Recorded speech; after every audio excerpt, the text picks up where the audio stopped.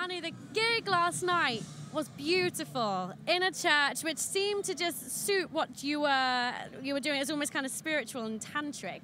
It was a gorgeous show. How did you enjoy it? Yeah, it was great. I really enjoyed it. I went to the church the day before to see the space, and it felt like a really nice bubble or oasis in this whole festival where people actually can sit down and listen to music and enjoy it. So I was very pleased with the space, and also the audience was amazing. So it was a great experience. Good. And it's so chaotic in the best possible way here that actually having that very gentle, quiet sanctuary was lovely and a great location for you to do the show. How have you been enjoying South by so far? Yeah, it's a great experience. It's my first time, and I've already heard a lot about it. So it's kind of what I expected. A lot of people, a lot of music, and chaos. But yeah, it's great to have that sort of place where it all comes together, and it's nice to be part of this. Wicked. So I really want to ask you about your style. You have a very distinctive sound. You seem to take quite a melodic approach to percussion. Where does that come from? Where do you gather your instruments from as well? Because everything I'm looking at on stage is quite unusual, not what you'd see percussionists using every day. Yeah, I guess of different backgrounds. So I did study classical percussion, so I played like marimba and timpani a little bit, and I also played a lot of drum kit. I studied jazz drums in London, and so I've got that background as well. And then I'm really into electronic music, so we use a lot of electronic instruments as well, and I play the hang, which is, I guess, melodic and percussive as well. So I'm just trying to surprise audiences, and I'm trying to be different, I guess, yeah. For sure. And I wonder if you find genre categorization troubling, because what you do is very much of its own style, your own style, and I guess it's kind of human nature for people to sometimes want to put things in a bit of a box, but with your music, like many artists, it's hard to do. What's your relationship with genre categorization?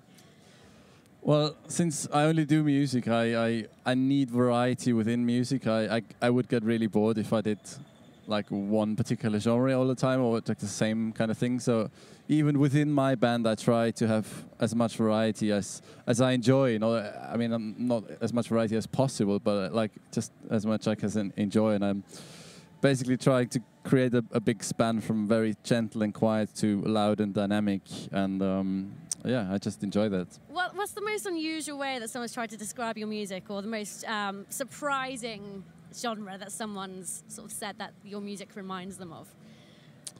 I imagine there's many ways that people have described your sound, especially with your toothbrush. Tell us about the track with the toothbrush very quickly, because it's nothing like what I've seen before.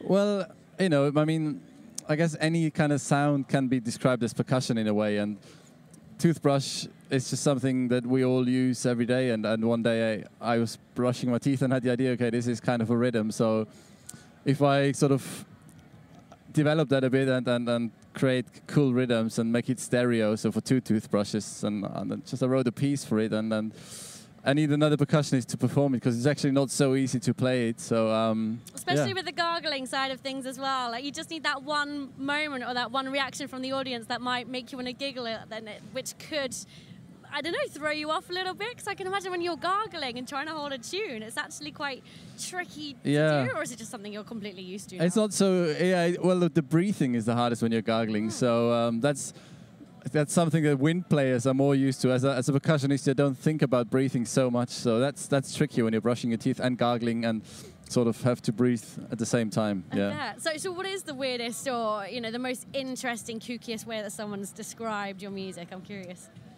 I don't know really. I mean, I hear so many different things. Some people put it into the world music thing, others into electronica, others I think it's sort of.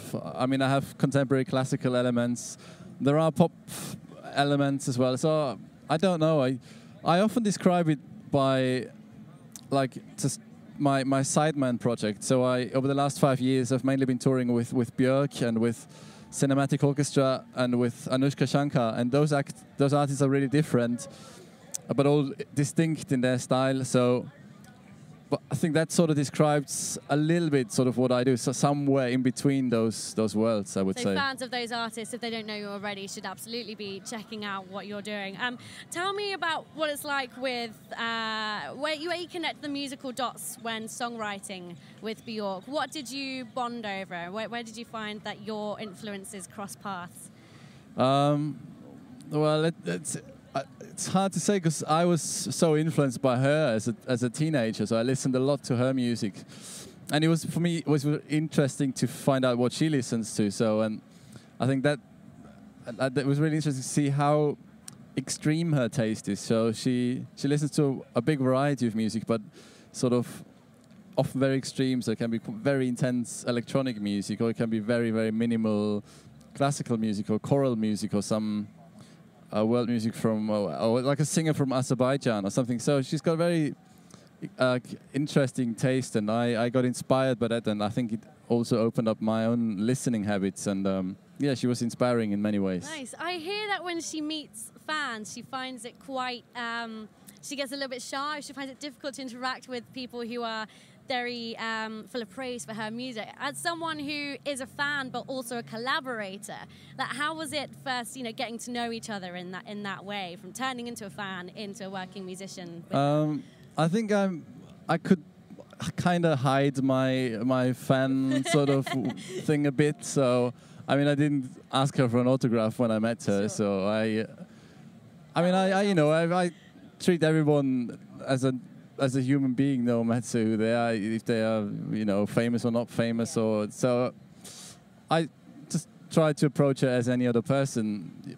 But I mean, I have to admit, it was very sort of, it was a big impact on me to meet her, and it was definitely a big moment for me, yeah. Nice. So back to you, there's a lot of exciting activity happening. You're coming to the UK. Tell us about those dates. Tell us about where anyone outside of the UK can catch you next as well. Yeah, we are on a world tour at the moment. So we just came from Australia, and now we're doing shows in New York and LA after South by.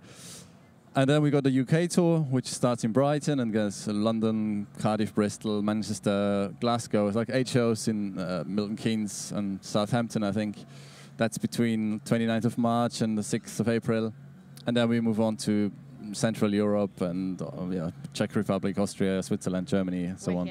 That's really cool. I mean, your show that I saw at South by was one of my highlights. I was in such a wonderful trance watching you perform. It was a treat for the ears and the eyes. So I wish you massive good luck for the rest of the tour. And we're going to try and catch you again before it ends. So cool. Thanks, man. Thank you.